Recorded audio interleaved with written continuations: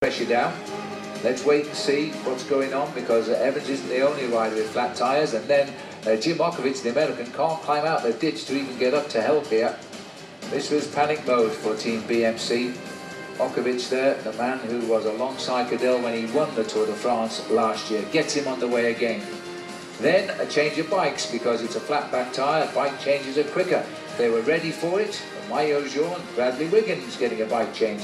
So the Tacks were very selective, picking out the top riders in the race. And if the back wheel change wasn't enough, now he has a front wheel change. That went down as well.